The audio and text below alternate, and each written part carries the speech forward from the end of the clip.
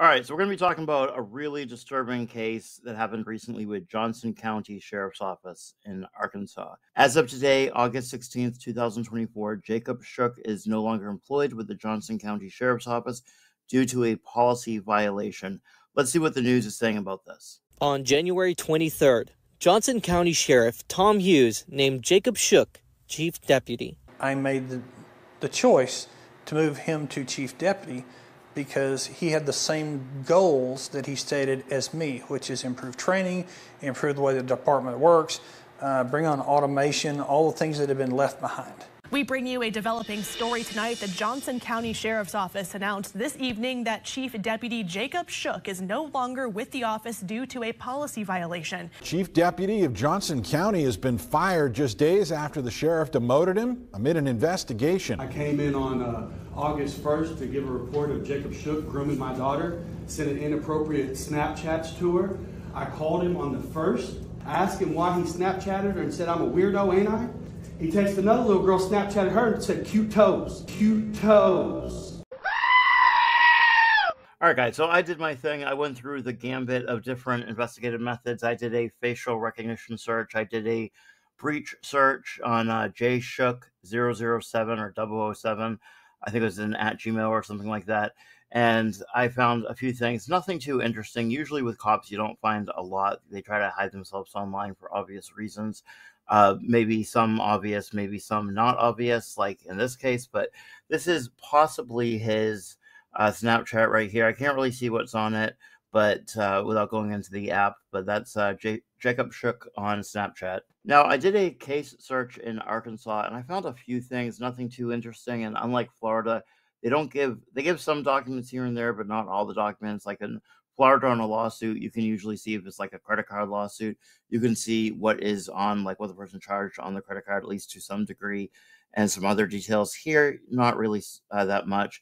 Anyway, this is a 2021 lawsuit, March 30th, 2021, and this was Mid-South Adjustment versus Jacob Shook, and he was also getting garnished as well. But what's interesting about this, and I don't want to go through the whole case. Like I said, there's nothing really too interesting there, but and I'm not seeing all the documents like I do with different counties.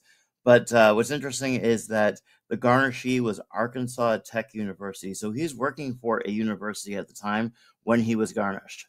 Now, I also found a case here that's a divorce case, that Jacob Shook versus Ray Lynn Shook. And this was filed back in 2011. It's in Johnson Circuit Divorce Court. Now, I'm not going to show too much information here because I don't want to expose the ex's information or, of course, the children.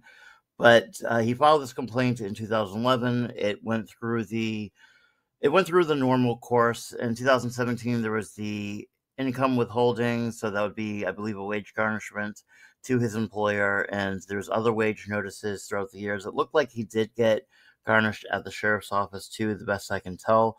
But I wonder how the case is going to go now that he has been fired from his job. I mean, obviously the garnishments stop, but it looks like he was fired not because of this incident, because they said something like a policy violation, but we just don't know for sure what the end result is, as the case is so new.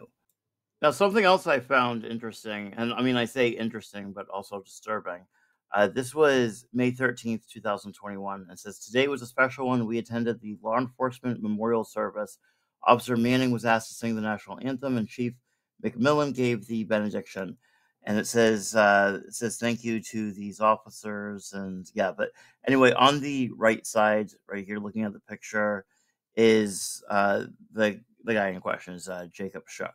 So that should be him right here. I could be mistaken, but I think that's him, and this was a facial reverse, so this came up.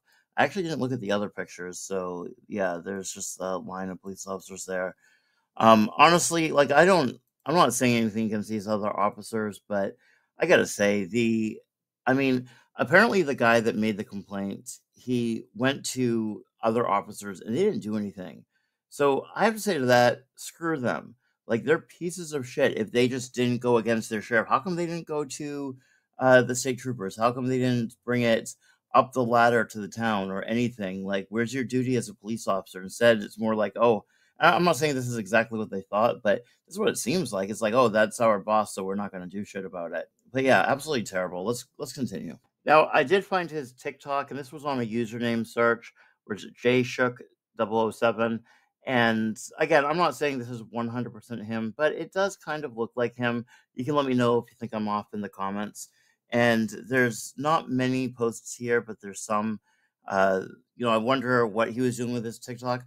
I'd like to think that the police would look into it, or his chief, or rather, with the sheriff's office would look into it. But honestly, I don't have a lot of faith there. I've seen a lot of these cases. I've seen a lot of things that they miss, and they don't just have the ability to look at this type of thing.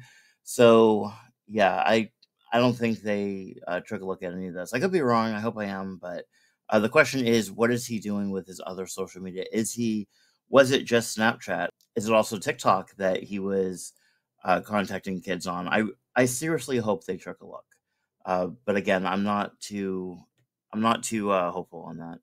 All right, so I did find the ex's Facebook, and that leads me to believe that the TikTok I saw was his TikTok. I'm not going to show any of this because I don't want to show the ex or her kids or anything in this video. But I do believe that the TikTok was correct based on what I'm seeing here.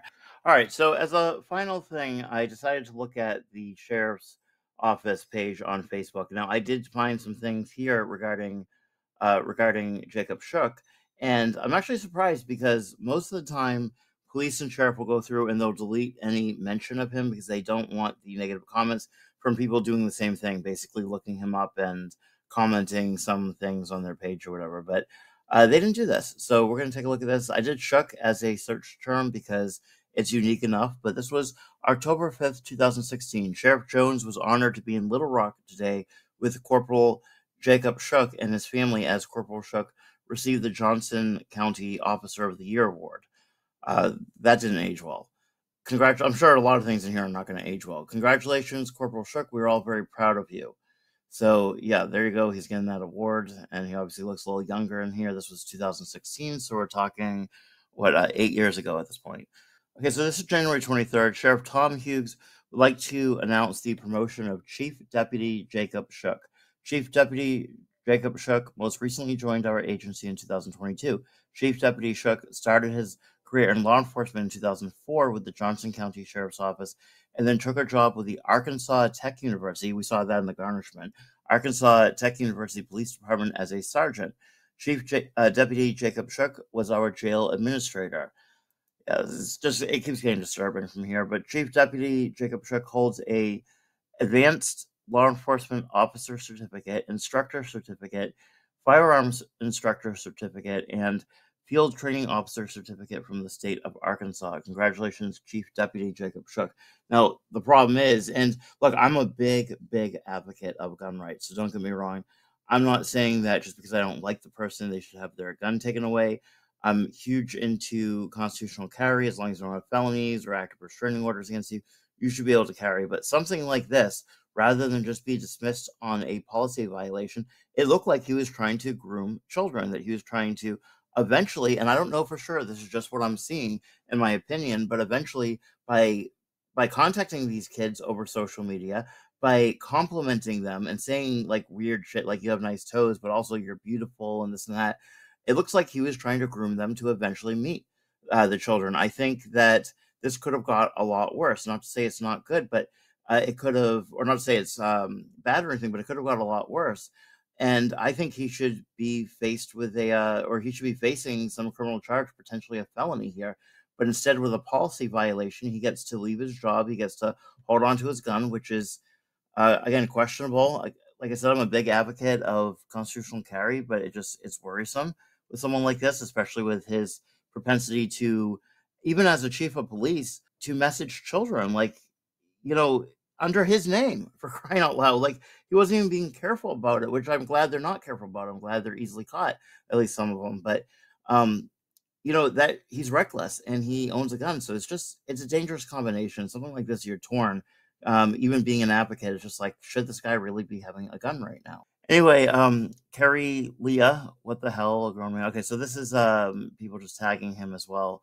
But as of today, August 16, 2024. Okay, so we read that one. He's no longer employed. This was 2016. Detectives Corporal Jacob Shook. So we got that. Let's see. And it just goes through the list here. I mean, you can take a look at this on your own if you want, but it's just super cringe because you realize the things he's done. And we see this a lot with police officers that have interacted with children. It's almost like they go out of their way to interact with children.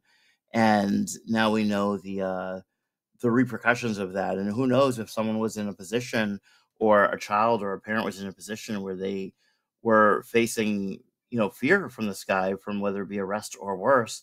And he did something. So it's very, very disturbing reading through this type of thing. And, I'm glad the police didn't delete it. I'm sure they didn't not delete it because they were worried about themselves. I'm sure they just didn't get around to deleting it yet. But yeah, it's very disturbing. All right, guys, I'll leave you with that. Let me know what you think in the comments. Should this guy be? I mean, I think we all know the answer on this. I think we'd probably all agree, unless maybe. I mean, hopefully my police officer friends would agree as well. At least the ones I'm friendly with, I think they would agree. But this guy should be facing criminal charges in my eyes, not a policy violation and dismissed from work. That is friggin' insane.